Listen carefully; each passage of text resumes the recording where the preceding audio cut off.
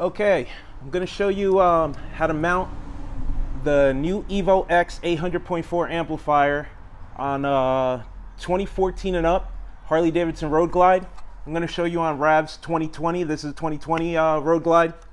So I caught some flack from some of you guys on my last video on the other Road Glide when I showed you how to use the Rockford kit to install it. You guys were complaining that the Rockford kit's too expensive at $199. I want you guys to understand, we don't even sell over the counter. I'm not trying to sell you the kit. I was just showing people what's available to make the installation simpler. So that prompted me to make this video so I can show you guys how to do the install using the minimal amount of parts. You could try and do it yourself. And then some of my followers brought it to my attention that you can get a sky-high audio kit for around $29, oxygen-free 8-gauge kit, copper, that works.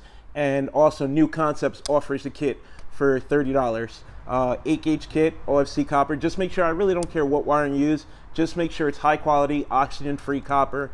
That way it doesn't oxidize, you get the most current, and the amplifier can perform to its best. So we're gonna do this, and here at the shop we only use Stinger wiring anyway. So we're gonna do this using no bracket. We're gonna show you how to mount it to the factory bracket, so you don't have to spend any money on an amp mounting kit, and then you can use whatever wiring kit of your choice. So if you're changing the radio, let's say you're doing the Sony 7000 and you don't need the harness that comes with the Rockford kit, and so I'm going to show you how to do it for the price of the Sony radio, a 30-gauge amplifier wiring kit, and just a little bit of labor to mount the amplifier and 4 screws.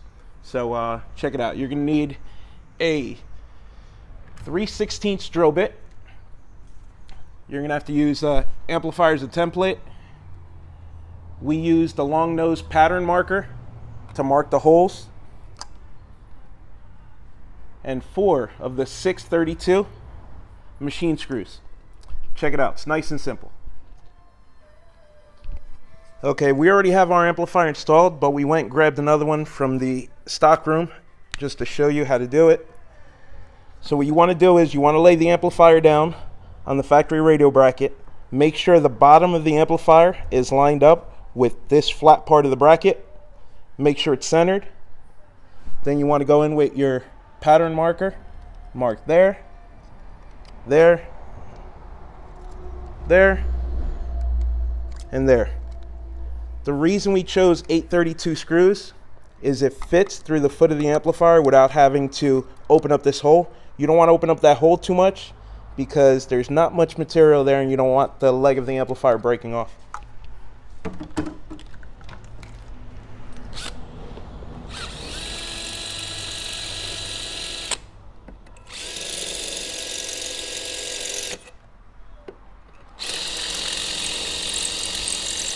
Obviously I'd pre-drilled these holes, so I'm just opening them up now.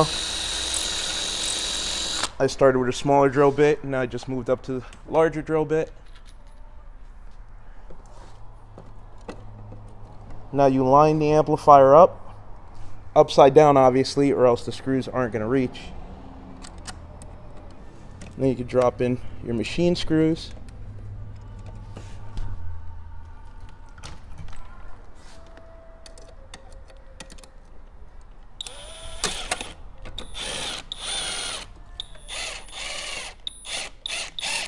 That's number 1.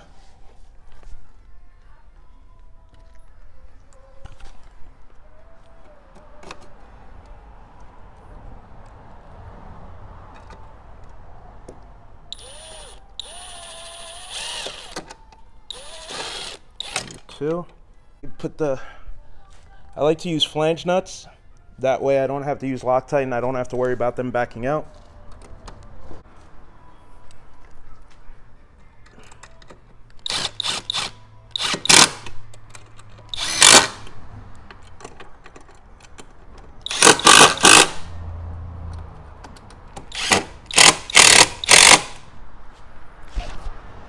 All right. You can clearly see by the sticker, 800.4, firmly mounted under the factory radio bracket.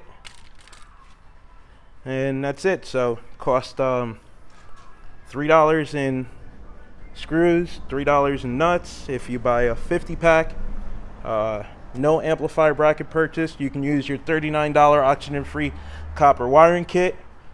And then if you're using the stock radio, I absolutely recommend a flash and some sort of DSP. We're using a DSR1 in this one, and you're good to go. Hopefully this helps. Talk to you guys later. There's a brand new GTS radio, and it drops right in.